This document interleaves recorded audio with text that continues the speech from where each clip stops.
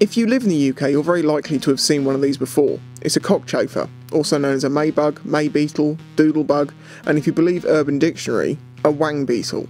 They can be found throughout the UK, although they are more common in the south, but wherever you do find them, you'll tend to find them in good numbers.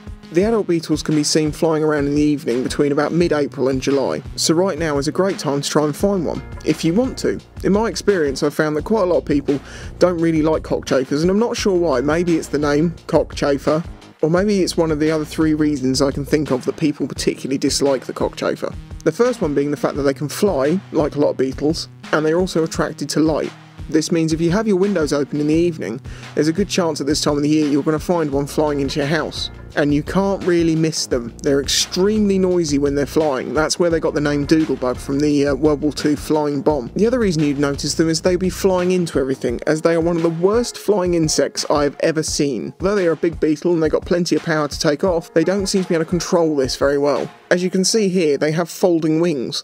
They need these because they are so big that they need very long wings that wouldn't normally fit underneath their wing casings, so they fold.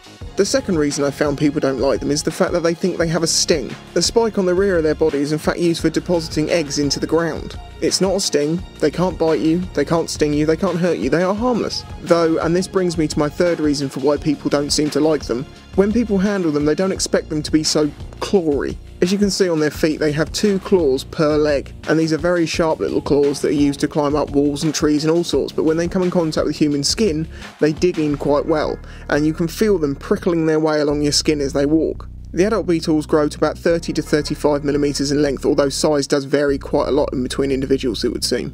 As I mentioned, they're attracted to light and they are often found in moth traps. As you can see here, I caught a handful of them in my moth trap in the last week of April. Another interesting feature of the maybug is its strange fan-like antennae. The antennae can also be used to tell males and females apart. If you count the filaments, you'll find males have 7 and females have 6. These are sensory organs and can pick up on chemicals and smells. They feed on nectar and particularly like to feed on the leaves of oak trees. And finally, we get to the life cycle of the cockchafer.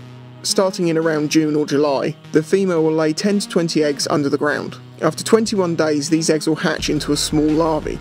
Between hatching and growing up to full size takes 2 years. This larvae will grow up to the size of nearly 5 cm long by eating plant roots. As you can see, the larvae's got some very large mandibles for chewing through those roots. So after spending 2 years under the ground feeding on roots and then pupating, the adult beetle hatches out in about October, but they don't emerge out the soil until the following April-May.